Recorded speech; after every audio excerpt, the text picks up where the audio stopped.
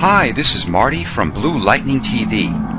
I'm going to show you how to make this classic-looking 1950s style retro sci-fi movie poster. I provided a Photoshop template for you so you can follow along. Its link is located in the video's description or project files. It includes a photo of the New York skyline in the 1950s, this all-metal robot replica from the movie The Day the Earth Stood Still, its death ray visor, the banner of the movie credits, the top banner in which we'll place the movie's tagline, the poster's inside shape, the poster's outer shape, and a paper texture that's been stained, creased, and torn. By changing the paper texture's blend mode to multiply, it'll make the entire poster look aged and worn. We want to hide all the layers, but keep the skyline visible. The quickest way of doing this is to press and hold Alt on a PC or Option on a Mac as you click down on the eyeball of the skyline layer. This instantly hides all the other layers but the skyline. Make a copy of the layer by clicking on its thumbnail to make the layer active. Press Ctrl J on a PC or Command J on a Mac. If your photo is in color, desaturate it by pressing Ctrl or Command Shift U. Go to Filter and Filter Gallery. Open the Distort folder and click Diffuse Glow. Make the graininess 10, the glow amount 4, and the clear amount 14. If you're using a different photo, you may want to experiment with these amounts to get just the right effect. Click on the Adjustment Layer button and choose Color Balance. There are 3 tones: shadows, midtones, and highlights.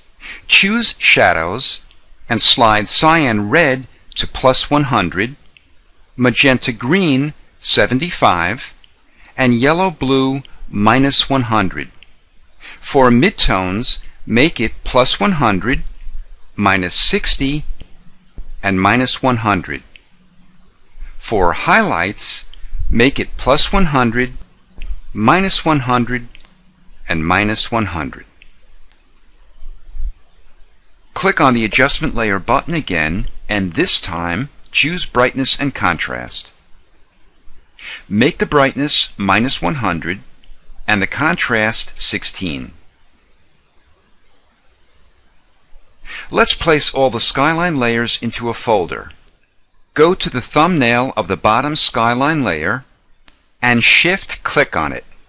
This makes all the layers between the active layer and this layer active. Press Ctrl or Command G. We'll name it Skyline. Click on the eyeballs of the outer shape, the inside shape, the top banner, and the bottom banner. Let's make our skyline gradually darken as it gets closer to its edges. Click on the New Layer button to make a new layer above the skyline folder. We'll name it Vignette. Open your elliptical marquee tool and drag your cursor from the top left corner of the skyline to the bottom right corner of the lower banner. I want to decrease the size of the selection but keep the aspect ratio the same. Go to Select and Transform Selection. Click on the chain link icon between the width and the height. This locks the width and the height to the same percentage. Go to either the width or the height and type in 85%. Notice they both are the same. Click the check mark or press Enter or Return to accept it. Go back to Select, Modify, and Feather. We'll feather it by 200 pixels. Invert the selection by pressing Ctrl or Command-Shift-I. We'll fill it with black, and since black is our foreground color, press Alt-Delete on a PC or Option Delete on a Mac. Then delete the selection by pressing Ctrl or Command D. Let's reduce the vignette's opacity to 70%. Click on the eyeball of the robot folder and make the robot visible and active. We'll add some texture to it. Go to Filter and Filter Gallery. Open the texture folder and choose Grain. Make the intensity 38, the contrast 0, and the grain type enlarged. Let's add an outer glow to the robot. Click on the FX button and choose Outer Glow. Click on the color box and pick White.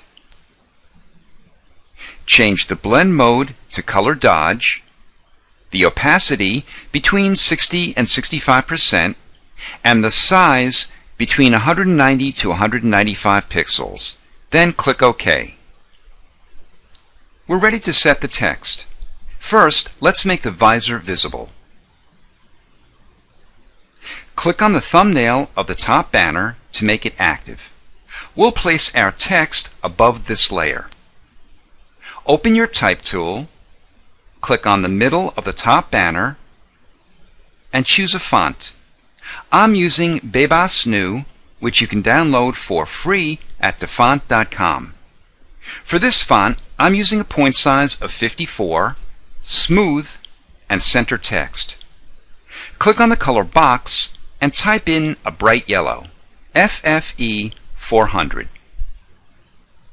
Type out your text. This is the actual tagline from the original 1951 movie poster. I want to make the text italic and increase the spaces, also known as tracking, between the characters. To do this, I'll highlight the text and go to Window and Character. In the Character panel's tracking field, I'll increase it to 40 and click on the faux italic icon. To center the text, click on your Move tool, press Ctrl or Command A, and click on the Align Horizontal Centers icon. Then delete the selection.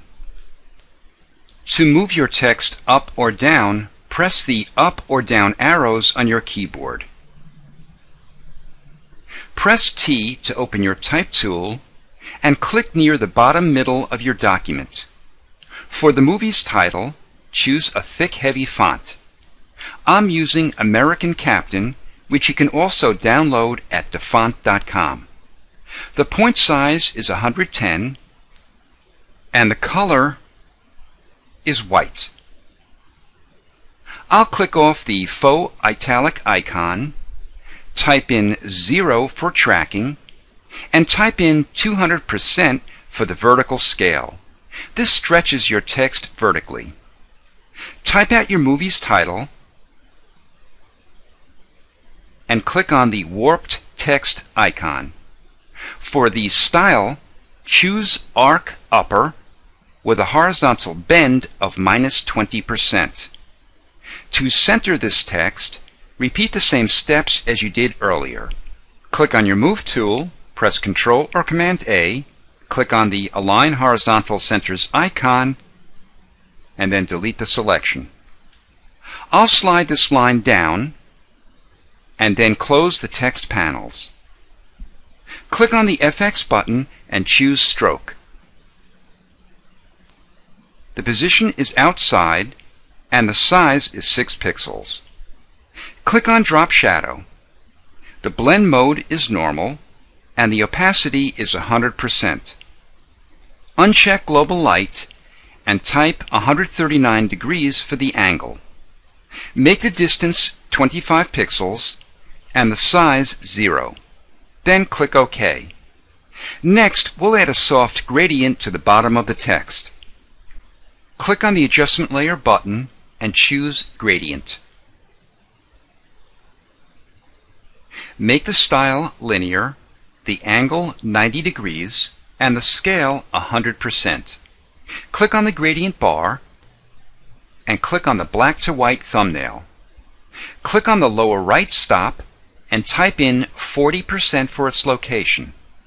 Click on the lower left stop, the color box, and position your cursor to the left of the large box and make the brightness 60%. Then click OK on all the windows. Click on the layer mask of the gradient adjustment layer to make it active and invert it by pressing Ctrl or Command I.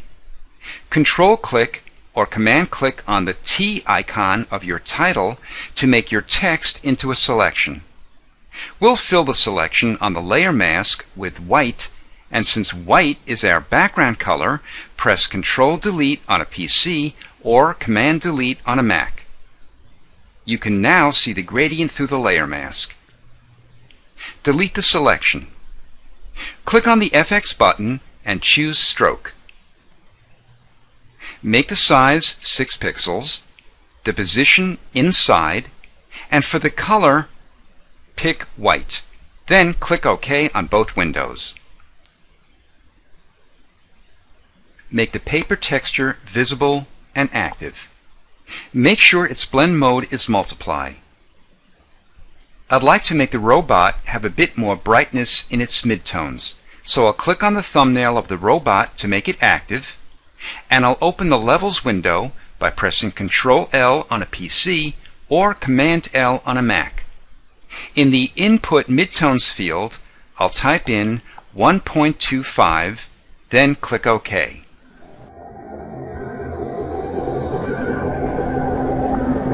This is Marty from Blue Lightning TV. Thanks for watching.